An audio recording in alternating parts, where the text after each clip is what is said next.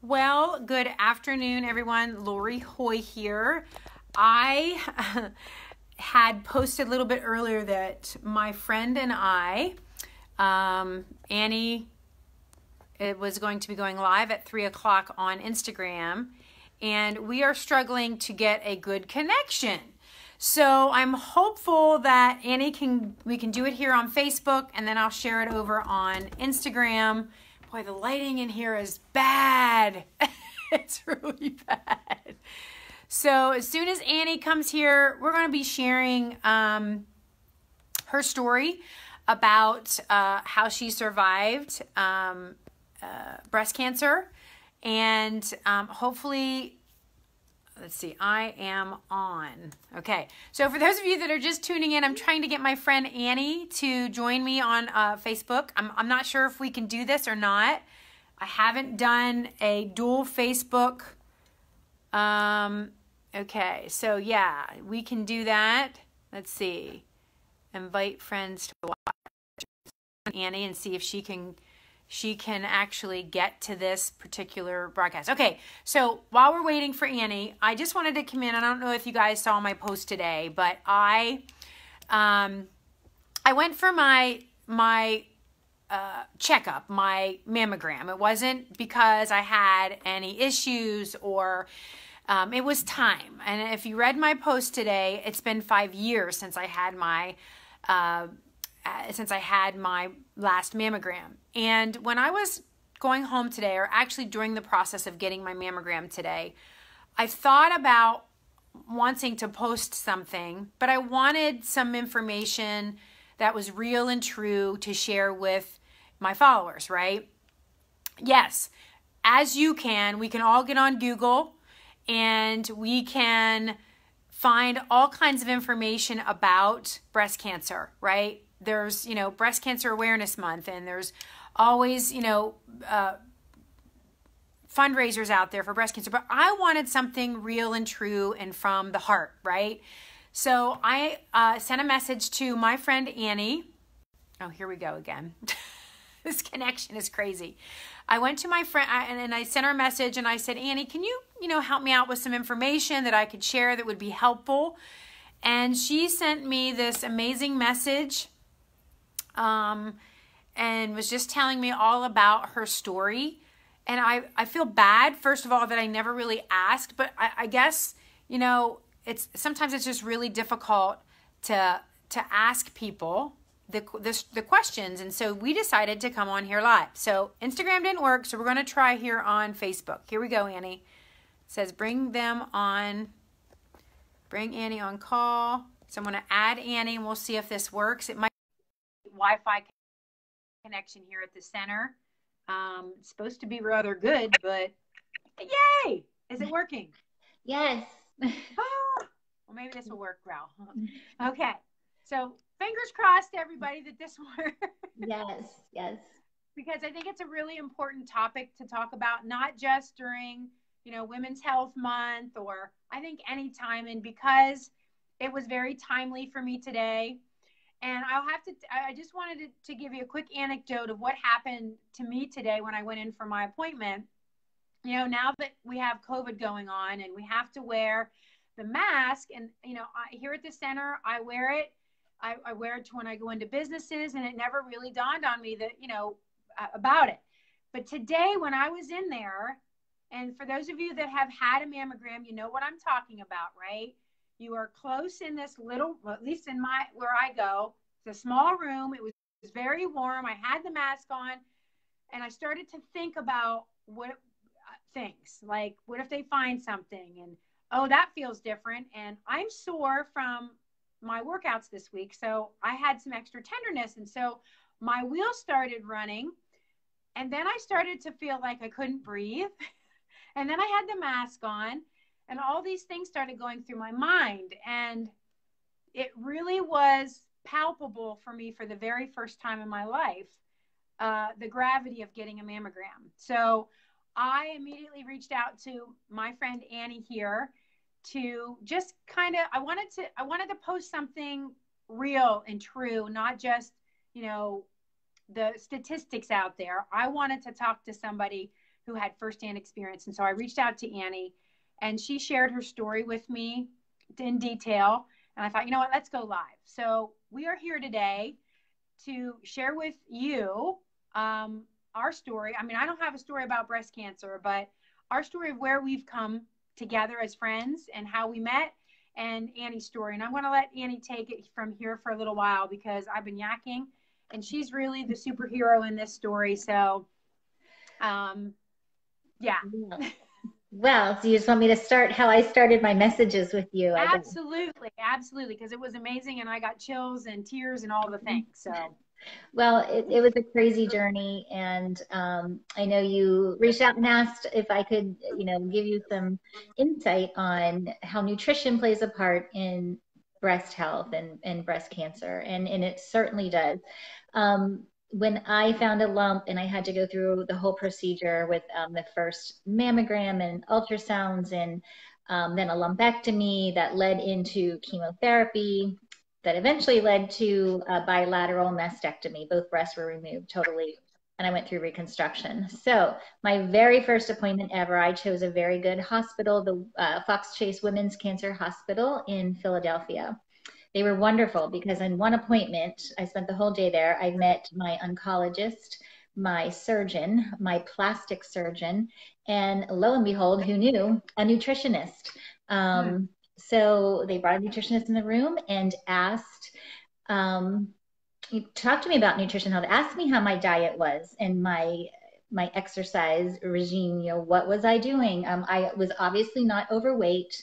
They could very much see I was, and what I told them, I was very active. I was still playing adult sports, volleyball and softball. I was on teams. I was coaching my kids' teams, very, very active. But we talked about nutrition, and I never knew the importance that nutrition had in breast health. So fast forward a little bit, I was tested for the gene of breast cancer. It does not run in my family, and I did not have the gene. So that told us one thing. My breast cancer was estrogen driven, and it was environmentally brought on. So that means it was something that happened at some point in my life that I ingested, I put on my body, I absorbed into my body. Something contributed to my breast cancer, a gene mutation, and led to breast cancer. Could that have been nutrition? Absolutely. I, didn't have the greatest diet. I was fairly healthy and active, and I was not overweight. But, when I had kids and running them here and there for 10 years, what did we do? We stopped at McDonald's drive-through. We stopped for hot dogs to throw on the grill, after a ball game. We had pizza as every many Friday families night, do. typical families do when you're busy and you're raising kids. The other thing I found very interesting, so not only was my diet not that great when I look back on it, like, wow, it could have been all those things. I was a big French fry eater. Those bad fats are so bad and can very much contribute to breast cancer, as we are finding out in recent years now.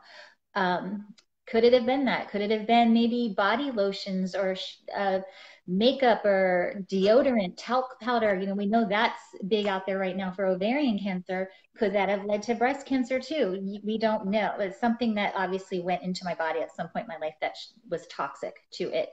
And the one thing I found very interesting, I told you that alcohol consumption, we are finding more and more, how toxic alcohol can be. We know that a glass of red wine, typically once in a while, is healthy. It has some healthy benefits. It's, that's nothing, untrue about that. But we all metabolize that. Our body handles that all differently. Every person will handle it differently. I drank on the weekends, all through my adult life. We were with friends on Friday nights. We opened a bottle of wine on a, Sunday afternoon for a dinner. It was typical. So could that have been too? I don't know, but it was very interesting that a nutritionist came to sit with me, tell me and talk to me about what I should be eating through this process, what I should be avoiding through this process, and post, survival time, post breast cancer surgery and all of that, post chemotherapy. It was very, very interesting because they wanted to feed my body with good, wholesome foods, a lot of fibrous vegetables, the Mhm. healthy leafy greens I know is very important. We needed to avoid soy because we know soy-based products can elevate estrogen levels, right? And mine was Right. estrogen driven, right? Right. So basically, just to add on to that, when you consume soy, it acts as estrogen in your body. So it will. So if you are someone that produces estrogen, like a woman, that's going to boost the amount of estrogen. So if you're someone that is consistently eating soy, like soy sauce, Mhm. um, if it's not organic, or if it's GMO, you need to really be careful of those things because it does. The other thing I want to say about that too is it not only does soy affect a woman's body, it affects a man's body. So if you think about, and for lack, this is the term that people use is man boobs, right? Mhm. So if you think about men who grow, right, a chest, a lot of times they're going to have extra hormones in their body, and one of those culprits could be soy. So I just wanted to share that as well. So go ahead, Annie. Absolutely. So yeah, just learning to eat. I needed to fill my body with protein because my body, I was having tissue removed. My breast tissue, was going to be removed. So I needed to eat foods that were going to help prepare for rebuilding my body, rebuilding tissue and muscle fibers and tendons and all of that. So protein was, key. Healthy fats were key for that. They're very high in, protein. Um, and going through, chemotherapy, we didn't want inflammation in the body, obviously, and in recovery. So removing any Right. foods that would cause inflammation. So that's where the dairy comes into play in a lot of cases. So we kind of eliminated that. To this day, it's 9 years now that I'm cancer free. And, I'm stuck with that diet because it was an eye opener. I'm like, holy shit, I don't eat half this Mhm. stuff, but I needed to Right. learn. I did not want to go through that again. And I never want to go through that again. That was a very Right. difficult time in my life. So, I had to eat to help myself stay healthy Right. and fight Right. cancer. So did you have to go through a course of chemotherapy, or what part of that, your treatment did you have then after the surgeries were done? Yeah, so I had like 4 months of chemotherapy. So it was very hard to eat during that time because of the nausea and your stomach is just not right. So, very light foods and ate when I was hungry, but try to eat all of those healthy options as much as possible because I had to keep my body healthy. I needed to have nutrients to help me build and get healthy and fight this. I was fighting a disease and, we need to have a healthy body and a healthy immune system to do so. So all of those healthy nutrients and vitamins and minerals were key in my diet for that reason. Um, and also, they put me on a supplement, some supplements. It's the first time I've ever heard of BCAAs, the branched chain amino acids. Mhm. It was going, 10 years ago. That was key for me for recovery and repair, as we know, as athletes and bodybuilders and whatever we all we all use that and L-glutamine was a big one because that is very good for tissue repair, and of course I had a lot of tissue removed that needed help rebuilding and repairing itself. So they were two key supplements that I was surprised to see in there. So very helpful for that. But yeah, the chemotherapy was not fun. You lose your hair, you lose your eyebrows, your eyelashes, you look sick, because you don't have those things. And we went through reconstruction after the chemo. So I made breast removed, reconstruction. And although they look very pretty on the outside, and I'm one of the fortunate ones because they don't look that bad at all. Very little scarring and a wonderful, wonderful plastic surgeon. But it's hard. It's hard as a woman to handle that. Where does nutrition come into play once again? Is for depression and anxiety. And I don't know if a lot of people are aware of that the foods you eat, some foods can lead to depression and anxiety. And because there is a gut health, brain health connection. So you need to have good gut health to keep your brain healthy and fight, things like dementia and depression and things. And so when women are going through this and you're losing, your breast and your face with that, that's one thing they're concerned about. So my diet was geared towards that too, removing high carbohydrates that could lead to depression. And caffeine, no caffeine. I forgot about that one. So anything that causes, anxiety. So it was very strict on the diet. I was very, amazed by that. So what age were you, Annie, that you went through this, and how old are you now? Okay, so I was 42 when I got my first mammogram because I felt a little lump.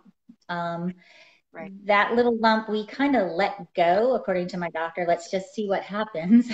So really, I went through breast cancer at age, yeah. Let me talk to you a whole nother story about that. But Let's be an go. advocate. Yes, be an advocate for yourself. You have to advocate Absolutely. and say, no, I want Absolutely. you to get that lump now, right? Mm-hmm. So Mm-hmm. Mm-hmm. hindsight, I hope that doctor learned Right. something from all this as well. But so it's been 9 years. I'm going to be 52 in a few. August 2nd would be my 9th anniversary of my rebirth day. I was get a Yeah. chance at a Yeah. second chance at life, so I get a rebirth day every year. Right. So speaking of change of life, because one of the things that I have shared over the last month or so is that when I started to change my nutrition and really dialed into things, I pretty skipped menopause. So I did have symptoms at the beginning, but when I changed my nutrition, I literally did not get anything. So when you are going through this, of course, that's around the age that all of that starts to happening. I mean, yes, there are outliers. Some women start it, God love them, in their 30s, and some don't get it till later or go through it till later. So what happened to your body during that time as far as that's concerned? So the chemotherapy pushed me into menopause. So on top of, learning to accept that now I don't have breasts, I also had to, realize that I'm no longer going to be able to have children. Not that I maybe wanted anymore, but still that was an Right. option taken away from me that I wasn't ready Right. for either. So that was an unnatural thing that happened. So I was pushed into menopause. I am on a medication called tamoxifen. Tamoxifen is one of the leading medications any cancer survivor post surgery will be put on. And I have to be on that for 10 years. So I'm on year 9. That is an estrogen blocker, and that is preventing that breast cancer from coming back. Okay. Because I was at age 42, 43, not quite at the age, I was on the young end of getting breast cancer still. I'm not ready for menopause Right. yet for another 8, 10 years perhaps. Mm-hmm. So they want to keep me in menopause. They wanted to push me into that. And I needed to be on this so I can naturally, at the age my body will probably naturally go through menopause at maybe age 52, 53, that's coming up. They need me to stay on this. They do not want me to ever go back to a menstrual cycle, like, or my body try to do that. It's just would not be good or a healthy thing. So it's keeping me in menopause. That particular medication is causing me hot flashes. That is a side effect. Unfortunately, I have to deal with that. Um, but eating properly to help combat some of those symptoms, as we know, there's the nutrition again, what you can eat, what you should avoid, and that weight gain at that age that we're all getting to, is very key. So you know you know about the nutrition in the menopause and what to Yes. avoid Yes. and what you Yeah. probably should include Yeah. or have more. And so, I mean, like a theme that I've heard throughout this whole thing outside of the cancer part is one, nutrition, but two is hormones. And Yeah. so as we age, we know, ladies, that our hormones start to go a little wonky because basically our estrogen level starts to change. And so that's from my most basic understanding, that's why we start to go through all of those ups and downs, mood swings, you know, dryness, where. I'm not going to I think it's still PG, right? All those symptoms. And what we do, and I'm going to include Annie in this because she is I'm going to speak for her here in a minute. She is a trainer. She works with people on their nutrition and their health. And what we do is we teach people how to eat well so those hormones aren't all over the place. And that can be different for every single person. Every body is Mhm. different. So every body needs something a little bit different. But basically, if you can get your hormones in balance, I'm not going to say that you'll never get X, Y, or Z, right? But definitely you have a better chance of avoiding getting those things. And so, in both of what we do, that's part of it. But, both Annie and I are right now going through a functional medicine based nutrition coach training. And we're learning a lot about how food affects your health. And I believe you have highlighted for your story that it definitely made a huge difference in your overall health from the time you got diagnosed with breast cancer until Mhm. where you are right now. Would you say that's fair? Absolutely.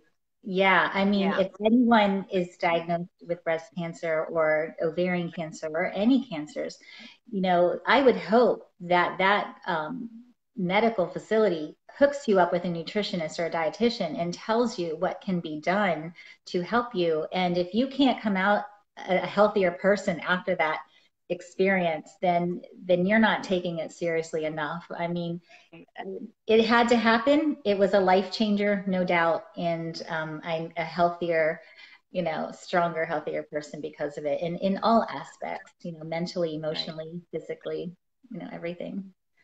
Yeah. One of the strongest people I know, and not just physically. So, yeah, how about it, right? So anyway, are there any other tips or advice that you? I know you had mentioned in your message to me that you always like to leave your classes or a training session with giving someone a tip Mhm. or something helpful to take with them from the class that you've taught or Mhm. whatnot. Is there anything else that you'd like to share with those that are viewing and are going to watch the replay?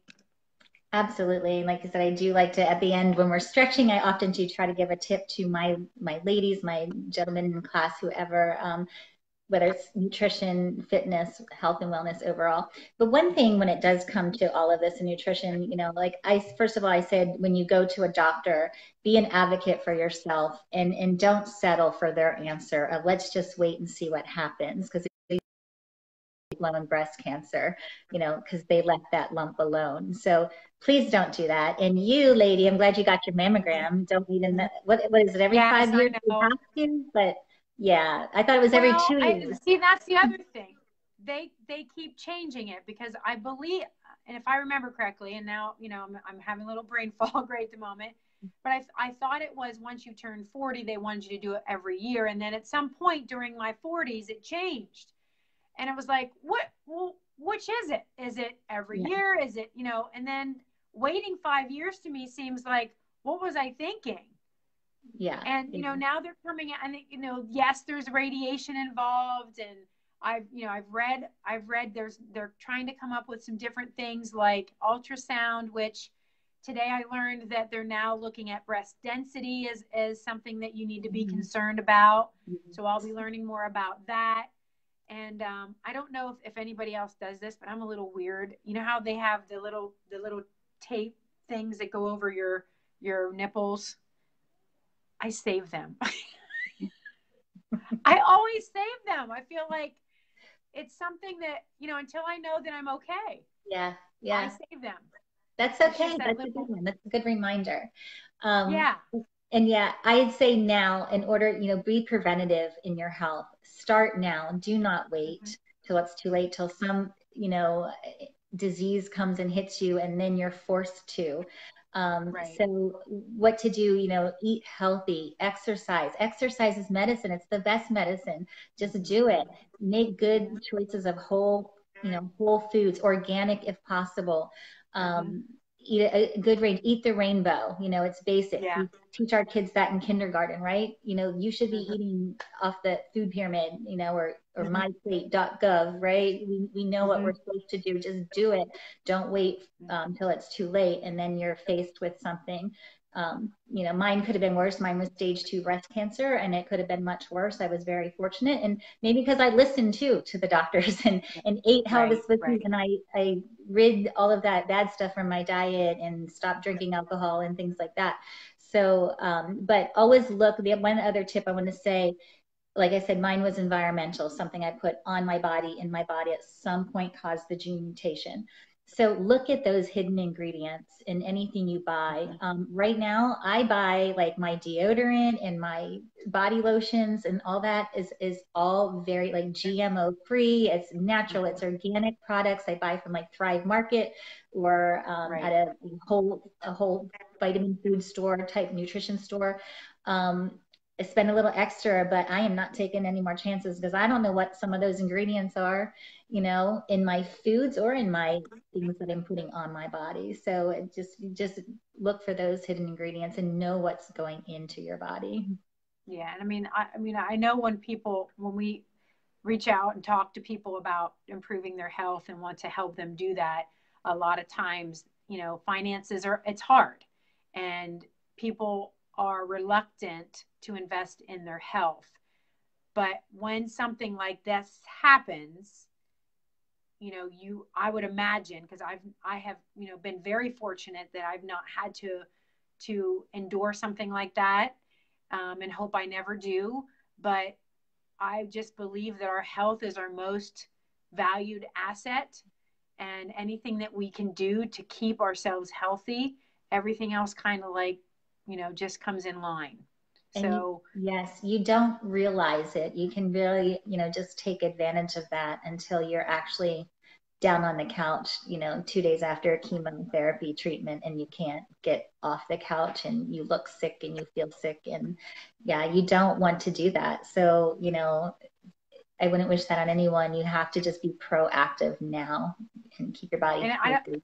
I truly don't ever think it's too late to start. I Exactly. think anybody can start and improve their health by, one, changing their diet, right? Changing what they're eating.